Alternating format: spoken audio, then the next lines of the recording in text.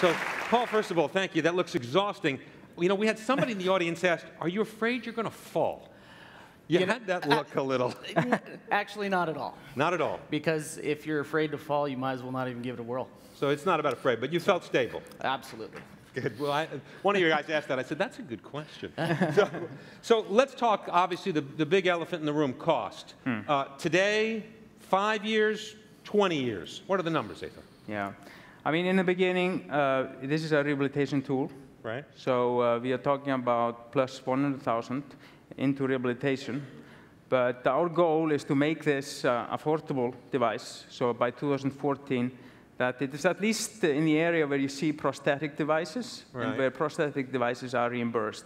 It's oftentimes in the $30,000 to $50,000. So $30,000 to $50,000, about the cost of a mid-sized car. That's right. All right. Yeah. So put it in that context, doesn't seem much at all. No. All right. You can give somebody a yes answer instead of a no answer. Exactly. And that ultimately pretty stable over time because it's motors and equipment. It's really not technology curve dropping too much, I would imagine. No, I mean, we see, I mean, there's a lot of improvements we need to do, and I kind of elaborated on it here. Balancing and making it slimmer. Our goal is more and more to make it so that actually you like to wear it. So it would ultimately become something in addition to a wheelchair. In other words, you might have a wheelchair in your house, and then you take the exoskeleton and use that when you needed it, go upstairs or to do things you needed to reach. It becomes part of a total picture. It doesn't become a replacement, does it? Not yet, but I'd like Paul to answer this one. You know, I fully expect that with this technology and the road that we're on, that this could possibly someday replace a wheelchair. Replace it. Yeah. And I would be totally okay with that. You'd be just, if you never saw one again, that would be just about right, I'm sure. So I saw something you showed on the screen that I thought also was very interesting. You were talking about collaboration across different centers in the US, and then you even mentioned Europe. How do you have a collaboration model when you also obviously have a for-profit model? How do companies work together when one company wants a technology, perhaps so that it would be theirs, and yet you're talking about an open system? Tell us how that can work. Yeah, in this case, it's obviously when you have such a powerful technology. And in rehabilitation, it isn't like it has been a very technology-focused place. Right. You go into rehabilitation, you see balls, it's very hands-on in many ways. So what we have found is that people, it's like they're starving for something like this. And it's like they've been waiting. So it's been almost like they are jumping towards us. They're coming to you. And so obviously we are in a very fortunate situation there. And, but we decided just 1 year ago to pretty much, because of this, to open pretty much what we were going to do for the next 3-4 years.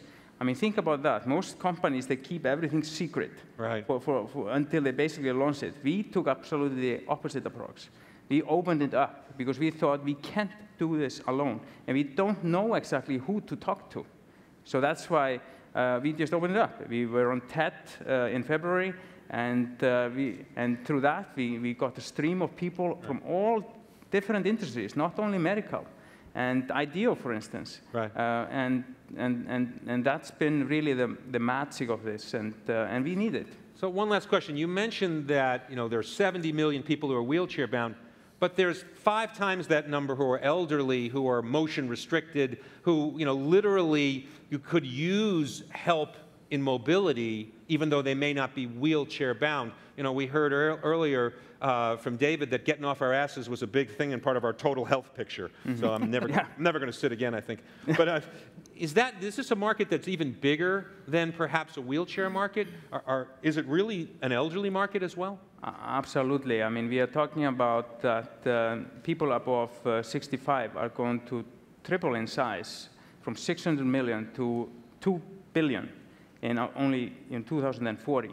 So here we are talking about people with osteoarthritis, other complications that just simply get out of this chair is a major issue. Right. And having something that can power you up is, at least I think about myself, much rather something that I would like to do than having that surgery. Great. Well, thank you. That was just really fantastic. Paul, thank you for coming, too. Thank you. It's a pleasure.